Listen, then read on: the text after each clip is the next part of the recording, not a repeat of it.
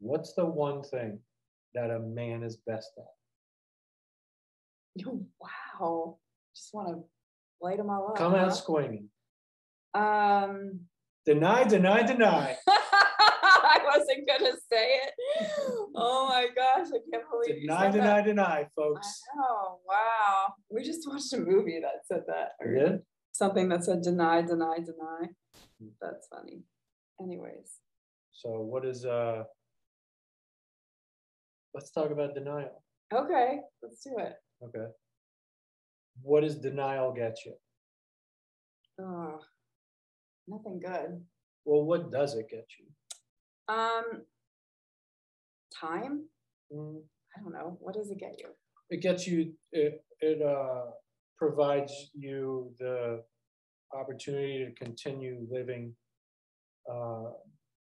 possible life. Oh, like it's like an excuse to behave poorly or something. To behave in the same way that you were without changing. Oh, without changing. Yeah. Okay. Yeah. Yeah. And so, like, I was thinking of betrayal, like denial. Yeah, denial like leads to betraying yourself because you're denying the truth of something. Right. Betrayal. So, like, if you're, whether you're in denial in your relationship, right? Like, interactively, or you're just in denial within yourself. It's just like, as we said, an excuse to continue living the same way without changing. So, what's an example of that in the twin flame dynamic? I would say like what's coming up for me is a lot of times I see women, feminine energies, like denying their actual needs, like not being honest with what they actually desire and need from their partner. And they compromise who they are and betray themselves to try to create a connection instead of honoring who they are and truly voicing and being honest with what their needs are so that their partner can support them properly. You also see like people, feminine or masculine, I guess, saying like, I'm healed. Oh, yeah. I'm healed. And in complete denial that maybe there's more to go. Yeah. Right? Yeah. Like if you're healed, twin flame. It's pretty simple. Like when you reach a certain level of healing within yourself, right? Like when you master unconditional love within yourself, there's nothing you could do to not be in harmonious twin flame. However, if you believe yourself to be completely healed and that not be the case, then one of two things has happened. Either you're in denial or you've somehow proven that none of this exists. That's painful. Yeah, I think that there's a lot of people that will hit a block in their journey, just genuinely hit a block, and they believe that love is limited and that they're unlovable in some space, or that this is it. But that's not true. God is ever expansive. God is unlimited in His ability to love us, and so I think that a lot of times we tend to default into settling. And so it's really important to always do check-ins, always feel how you're feeling and check in to see if you're denying yourself something. Maybe it's just basic self-care, nurturing, just love.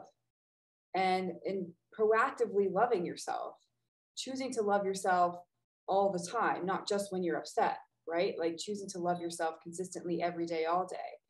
And through that, and through loving yourself, you'll overflow with love. And therefore, then you're in a space to love others, right? When you're overflowing with love, when you're so filled up, when your well is so full, you can simply then share it with others and support other people and feel it, and doing the inner work themselves.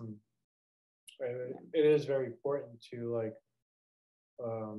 take care of yourself first, right?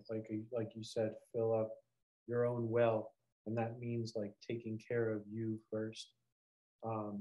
Otherwise, it's very difficult to uh, take care of someone else or give to someone else if you're not in a place of giving to yourself.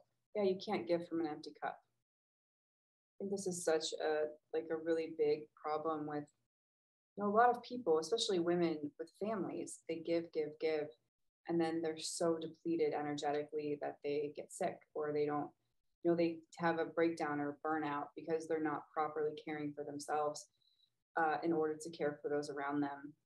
And so, in addition, it results in a lot of people not understanding or knowing how to care for themselves because they're never given space to do so. I think that it's a double-edged sword there. And so, really choosing to have healthy relationships, starting with a healthy relationship with yourself, is going to cultivate you and supporting everyone around you having healthy relationships and choosing to love themselves. Very nice. Yeah. And more to that point of like just someone giving to someone else and then expecting them to give back to you in return to fill you up is not how it works, right? Like, no, you have to do it. Everyone has to do that for themselves. Yeah, everyone has to fill up their own well of love with love, right? Yeah, in order for it to be sustainable. Sure. It's unsustainable the other way. Yeah. Same thing goes for your twin flame. Can't get right. It's the same dynamic. You have to learn to fill up yourself and not expect it from anyone else, even your twin flame. It would be very off-putting to your twin flame if you're expecting something from them. They'll probably shut you down, block you, because it's just like an unpleasant energy. So love yourself. It's always an invitation to love yourself. That's what will attract. And that's what really Twin Flame Ascension School is all about. It's about learning how to love yourself. And you can watch the students in that class love themselves in all areas of consciousness. We really move through so much in Twin Flame Ascension School. And it's a really vital resource on our Twin Flame journey. And it still is today for us in regards to moving into perfect union. We still, years later, we still watch it. Years later, we still receive from it. And we're still learning and growing in our spiritual life because of it. Yep. So be honest with yourself.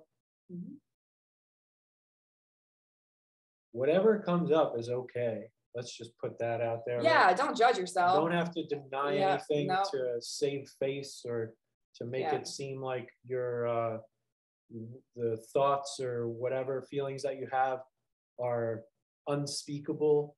That's not true.